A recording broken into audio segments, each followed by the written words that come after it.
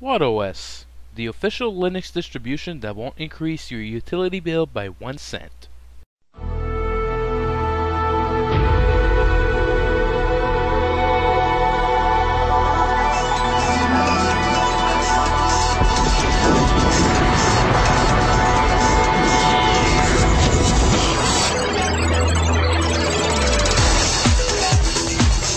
Hello YouTube, welcome back to an operating system review where today we're going to be looking at WattOS R10. Now I did do a review on WattOS R6 on a Pentium II, but that was ages ago. Now we're 4 versions later, and I think it's time to take a little bit of a visit back again. So I expect it still to be lightweight and to be kind of pleasing to the eye. So, you know what? Let's get cracking. And here we are. This is WattOS R10, and this is the vanilla look as soon as you finished installing the OS. So let's go ahead and see what it's got in store for us. So to begin with, it's got a basic menu. You got calculator, key passex, leaf pads, passwords and keys, screenshot, and X archiver, which is, I'm pretty sure it's like an equivalent of WinRAR or WinRAR.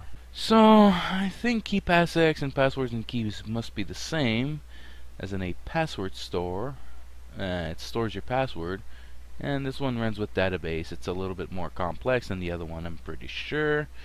So let's go ahead and explore that. Passwords and keys, and they're pretty much the same. Now, even though those things can be very useful, I would rather keep my usernames and passwords or whatever you need written down on a physical piece of paper or written quickly on Word, printed on Word, and not saved in the computer at all. Best privacy is always kept in a physical copy off any computers.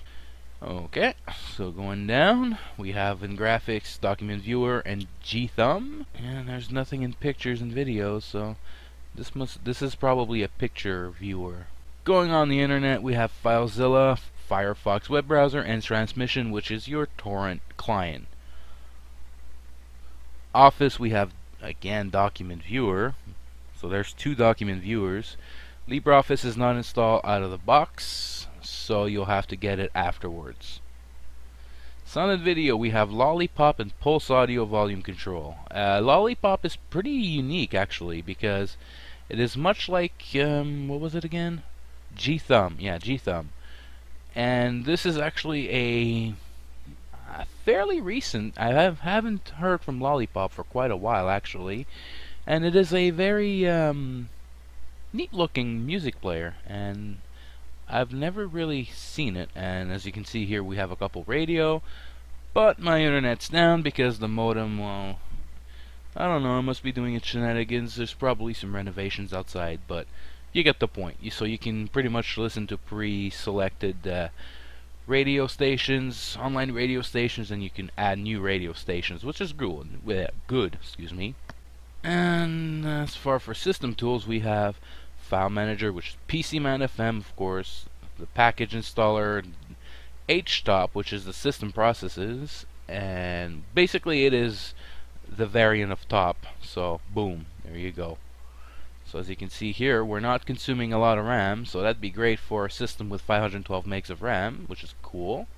Pretty light on the processor itself, so once again, I'm pretty sure you can get away with a Pentium 4 or even a Pentium 3 at that point.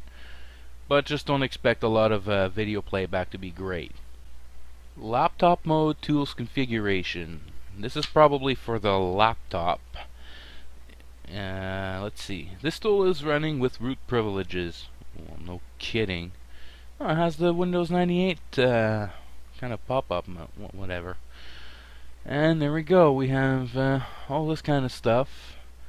So that's good. You can even hibernate, sleep. Pretty crazy, actually. But because we're not running on the laptop, we can't really do anything. LX Terminal is your main terminal, root file manager, and task manager. So let's see what Task Manager has in store. So we have 2 different kind of memory load up. Okay, so we have 318 here and 277 here. Okay.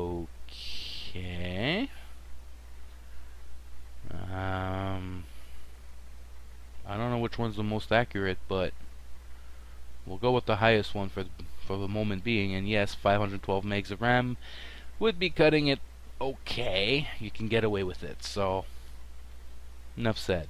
Preferences. We have all these again. Pretty much the same thing as Ubuntu as usual. Blah blah blah blah. Synaptic. Software and update. Software updater. You can even change your screensaver. Monitor settings was a bit easier to find this time. Desktop preferences. Flash player. Additional drivers. Customized look and feel and all that stuff. So run. Actually, run is a bit better than I thought. Let's say, for example, you want to run, let's say, Firefox. There you go. And it even changes the screen icon if there is any. But if you go like Fi, this actually are the available commands. So it shows you a couple of commands that are available. So let's say, for example, if I go, I don't know, I'm gonna go JD. Okay, we have nothing. KI. Kill all 5, kill all, and then we have RON, run parts, run level, run user, run con, and all that stuff. So run actually is a bit more helpful than I anticipated. And of course we have to log out, which I'm not going to click. And that's it for the menu. Now for the main look and feel, we do have Trash, PCman FM, Firefox, and Lollipop as basic shortcuts. We have Firefox also has a quick launch. We have left click to iconify all windows. Well, that doesn't do anything. So I guess if I open, like, let's say this, well, I guess it's pretty much show desktop. Whatever. And of course we have a terminal and PCman FM over here. Virtual desktops here. We have 2 by default. We have the connections set. We have Ethernet, well, wired anyways. Over here we have our speaker, the little screen lock, and the power options, which are at the bottom right. And the look and feel's pretty easy. Right click, desktop preferences. This is the stock wallpaper, so let's see if we have anything else. What do we have here for wallpapers? Pretty much a very, very basic. Oh, this one looks cool. Oh, nice. That's a lot more appealing to the eye anyways. To me, anyways. But the thing is, the menu, one thing I've noticed is, once you use the menu, for some reason, sometimes it doesn't seem to be quite as responsive as it used to be.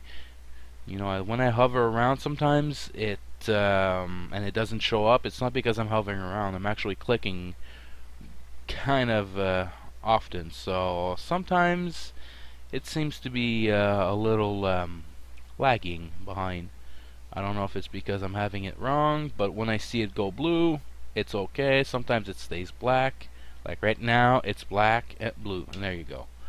So I don't know what's up with that, but other than that, the system's pretty stable, so there's nothing much I can say.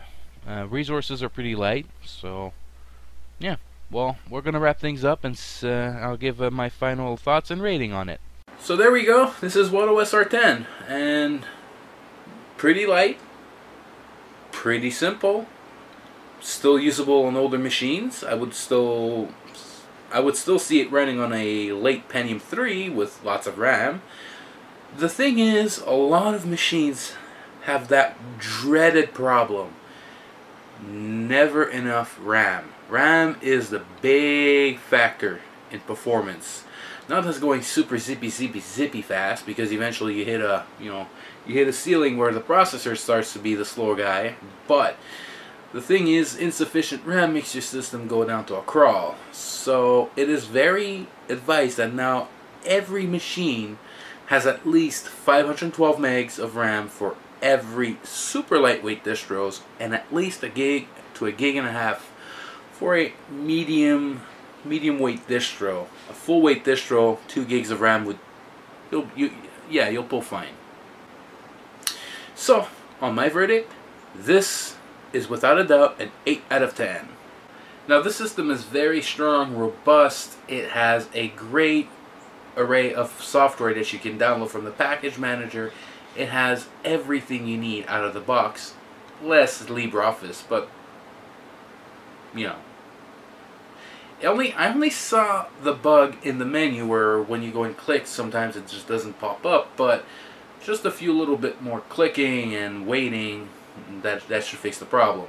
It doesn't require a reboot or anything like that, so it's just that slight little thing. But yet again, I also did a vanilla install, so there's no updates installed on that, so that might have been resolved by now as we speak. So if you have any questions, comments, anything you would like to add to this operating system, please feel free to leave a comment down below. If you have any suggestions for another distribution or any other operating system that's out there, please feel free to leave a comment down below as well. And of course, until next time, stay bold and take care.